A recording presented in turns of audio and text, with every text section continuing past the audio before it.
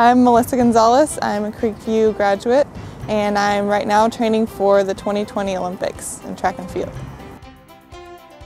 So I started running track when I was in middle school at Blaylock and just discovered that I liked the hurdles and I was good at it. And so through high school I just kept training, working with the coaches, and continued to improve. And then I went to the University of Texas at Austin and ran track there for 4 years and graduated, and now I'm here still training on the same track that I was in high school. So I'm actually a dual citizen. My dad is from the country of Colombia in South America, so I'm going to be trying out for the Colombian national team.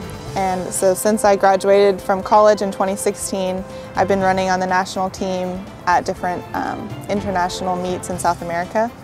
And so basically I just have to qualify based on time.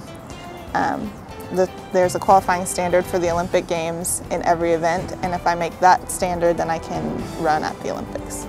Yes, in 3rd grade was my first year in CFB, and my teacher was Susan Ellis, and she taught me again in 5th grade, and she just had a huge impact on my life, and she was one of the ladies I invited to my wedding that I've known for so long, and she's just such a special part of my family. And so yeah, definitely she's one that really impacted my life.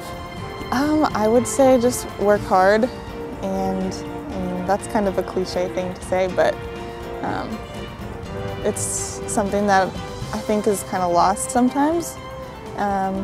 Work hard and stay dedicated to what you love, and surround yourself with people who encourage you and will help you get to your, follow your journey and get to where you want to go.